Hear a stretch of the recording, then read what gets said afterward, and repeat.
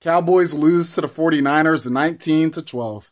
For the second year in a row, Dallas gets eliminated by San Francisco.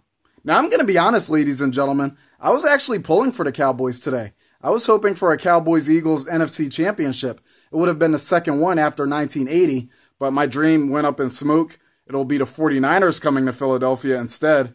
And Cowboy fans, look, Cowboy fans, you obnoxious scumbags, hear me out for a second.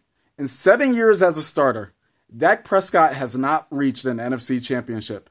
In just his second year as a starter, Jalen Hurts is going to the NFC Championship. Just think about that for a second. In 7 years, Dak Prescott cannot reach an NFC Championship. In just his second year as a starter, Jalen Hurts is going to the NFC Championship. A place that Dallas has struggled to get to for 27 years, even beyond Dak Prescott. Jalen Hurts got there in just his second year as a starter. So the Cowboys, they pull off their typical January shenanigans again. Should be a pretty good game between us and the Niners next week. So take care, everybody, and go Birds.